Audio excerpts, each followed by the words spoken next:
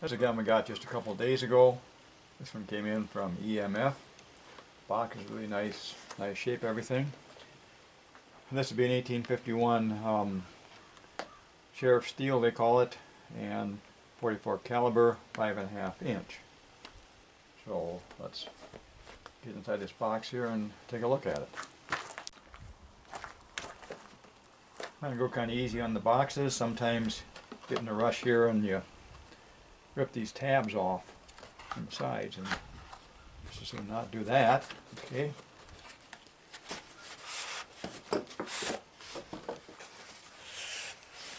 Alright, we've got our instruction and safety manual. That's good, that's in the top lid. Underneath that we're looking at loading and shooting instructions and corporate office's letter from EMF on return policies. And hopefully that won't have to happen. And here's what she looks like inside. Let's pull it out. Okay. Put the box aside. Get her out of the plastic. Oh, we definitely got a lot of oil on that, and first impression looking pretty nice.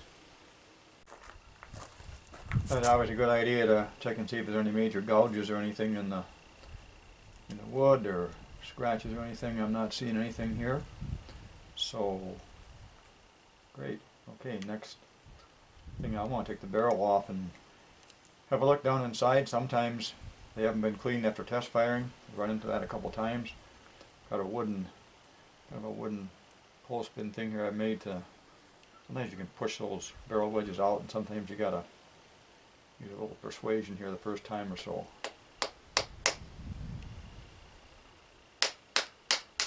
Okay, that didn't come bad. Let's see, this one, it comes all the way out.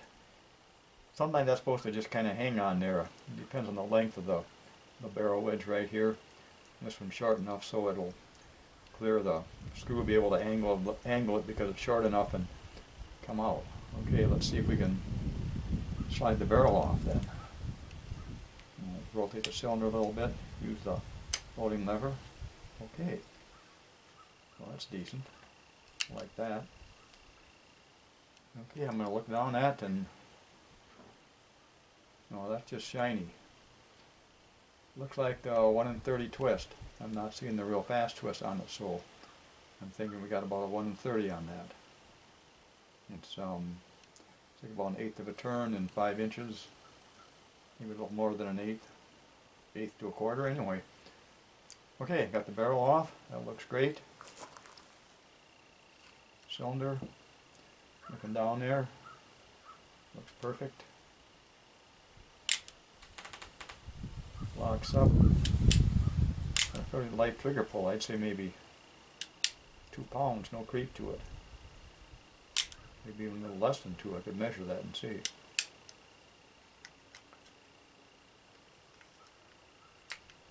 Okay, let's see how it goes back together.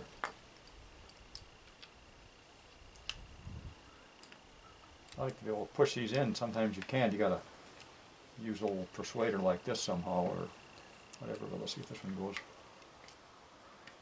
Yeah, a little force there. She's back in. Barrel wedge gets back in. I'm going to whack that a little bit and see what that does to our end play here. Just a little bit of clearance there. I don't know how many thou, but about where it wants to be. Okay, let's see if we can tighten that up to bring this barrel. If you actually pound this wedge in more, you'll actually force the barrel up against the cylinder here, and that would not be a good thing. But let's just see. That thing is not moving. Well, that'd be a good thing. We might have knocked back out of there. We might have our arbor set on this thing to the right length.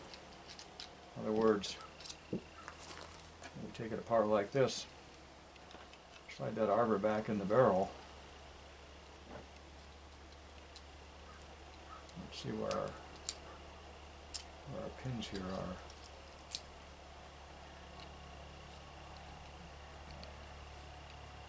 a little force here. No, I'm thinking that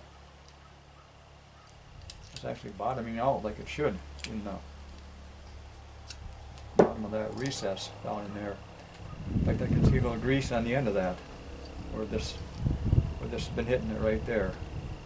Probably doesn't show up on the camera, and that's a good thing, because what it'll do is not allow you to wham that barrel wedge in so far that you actually tweak this barrel up against. See, it's pulling on the barrel is what it's doing.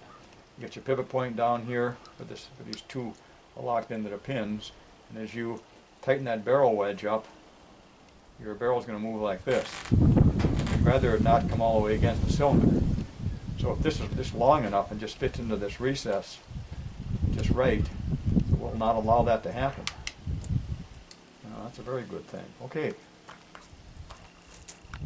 It's not in there. Anyway, the reason I took that cylinder out is kind of to check my sighting line here.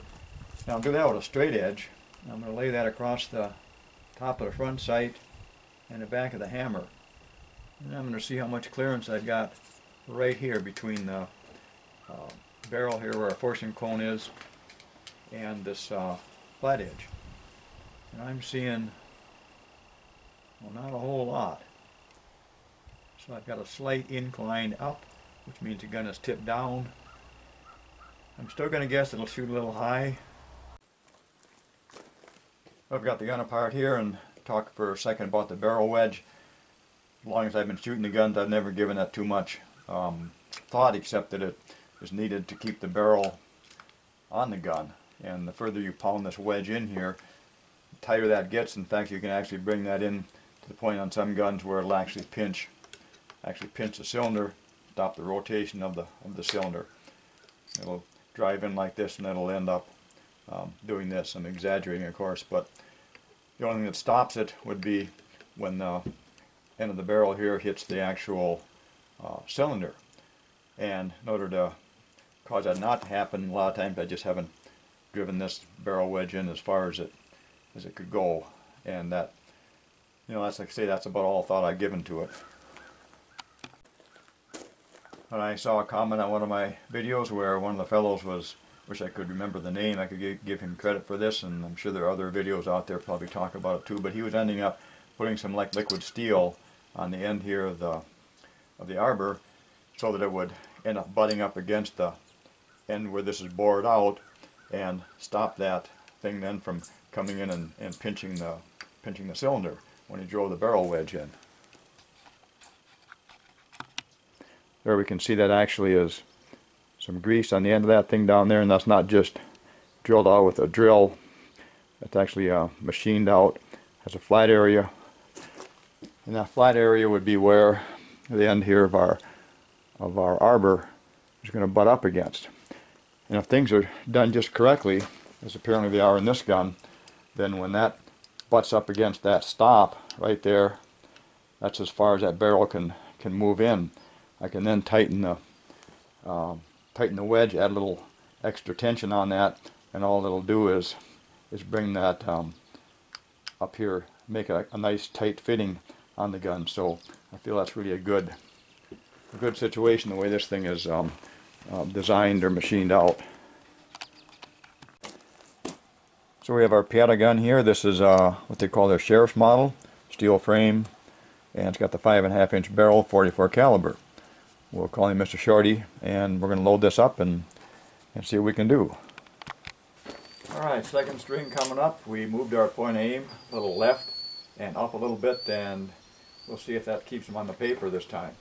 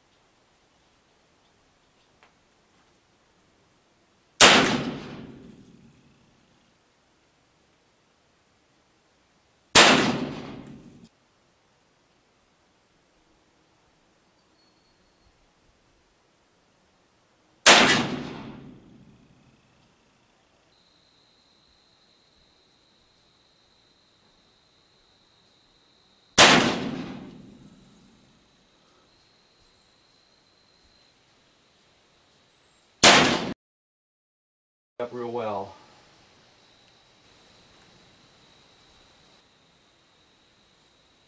I'm not sure where that one went. Might have doubled the first hole though.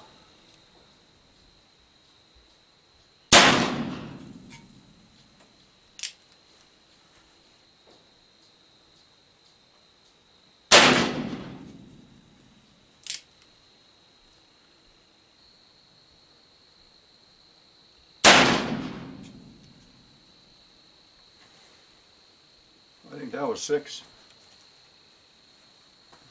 That's not looking real bad down there. I think it looks pretty good in the camera. We'll see what it looks like close up. Well, here's 2 of the 5 groups that we shot with our Pietta here, the sheriff's model, and this last group ended up having a 6-shot group that measured less than 2 inches, more like 1.5 inches.